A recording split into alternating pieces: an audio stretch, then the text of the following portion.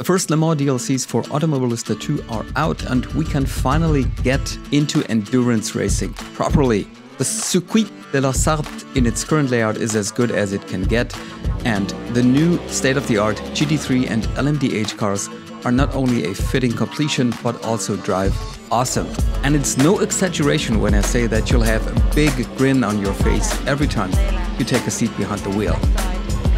Unfortunately though, this is what onboard footage of current LMDh cars looks like these days. Nice view of the road, true and yes, but what about the most immersive and visceral angle, the POV or driver's eye?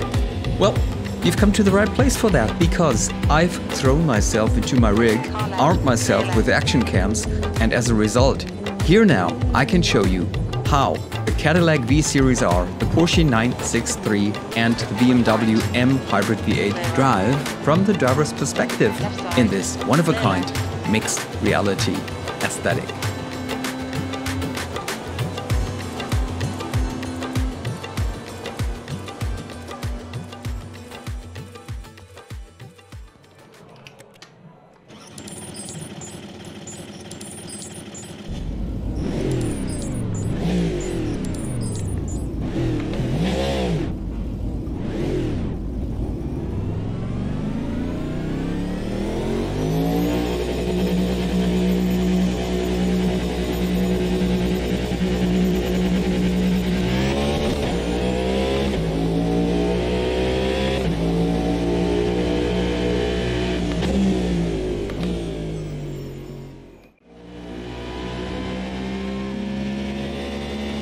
Looks good, sounds even better, but now let's see what I can do with the Caddy on a flying lap.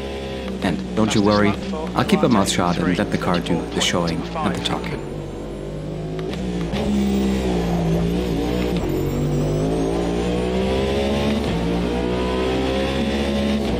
Left side. Hold your line, clear left.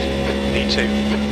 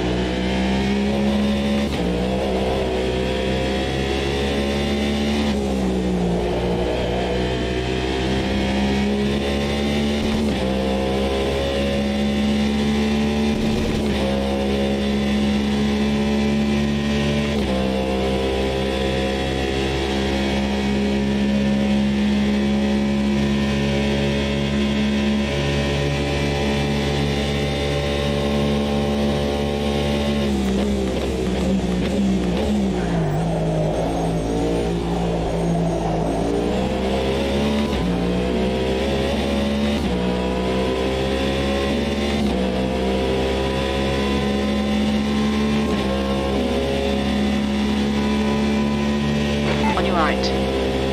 Clear right.